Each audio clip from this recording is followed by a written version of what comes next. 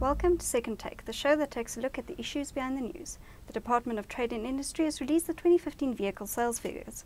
Irma tells us more. Hi Irma. Hi Chanel. 2015 proved to be a bit of a mixed bag in terms of sales and exports. What can you tell us about that? We saw a general decline of 4.1% in new vehicle sales in 2015 compared with 2014. So that was quite substantial for the market. They already experienced a decline in 2014 over 2013. So it's a tough market out there if you're in the new vehicle market. You can see that most of the segments went down. So that would be heavy trucks, medium trucks, and also passenger cars. However, light commercial vehicles, that offered about the only light, that was up 0.4%. So that would be your buckies and your minivans, your taxis, and your panel vans. So that showed some increase. Another piece of good news was that exports increased by more than 20%. So that reached more than 330,000 units. That's a new record for the South African industry. Why the decline in sales? Well, domestically the market is really tough at the moment. You can see economic growth in South Africa is not really high. I mean, with the rumours of a recession last year. So you can imagine there's not a lot of disposable income, interest rates are increasing, and with the rand declining so sharply, you can also see that new vehicle prices are increasing rapidly, making it all really difficult for somebody to buy a new vehicle. So you can also see a buying down trend in the market. You can see instead of buying that really premium sedan, you're maybe going for a more mid-level sedan. Instead of a mid-level sedan, you're maybe looking at a really entry-level hatchback with all the bells and whistles, trying to just mitigate that monthly installment and trying to make that monthly installment lower. So you can see all of these trends indicating that the market's under pressure. Which brands were the big winners and losers in 2015 compared with 2014? You can see there's a big jump in entry-level cars. I think a lot of people went for value for money. So you can see that Datsun Go really reported very good sales, between 400 and 700 units a month, for example. And you'll see a lot of journalists actually criticize the vehicle for not being that safe. But people are obviously looking for that value option.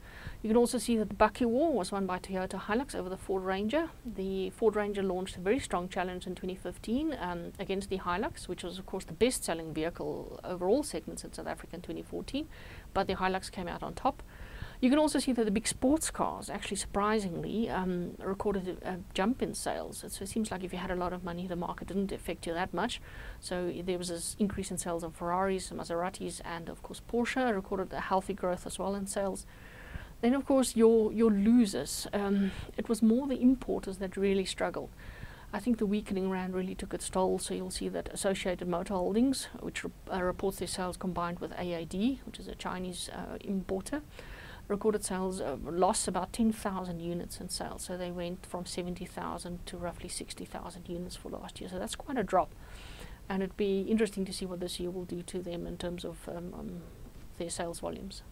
How did the electrical vehicle market fare? Well, electrical vehicle market was another surprise for 2015.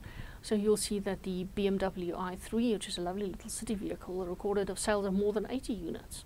And you compare that to the Nissan Leaf, which sold about 14 units in 2014 compared with more than 30, so I think 35 units for 2015.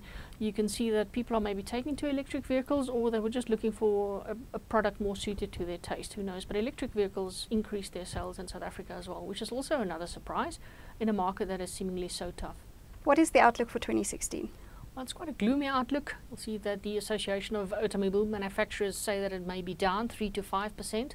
There are a lot of factors that come into play, probably more magnified from last year, again, increasing interest rates, pressure on disposable income, and people generally just having less money to spend on vehicles. So I think that buying downtrend will probably continue, or just not buying at all, or buying a used car, which we also saw in 2015, people moving away from the new vehicle market.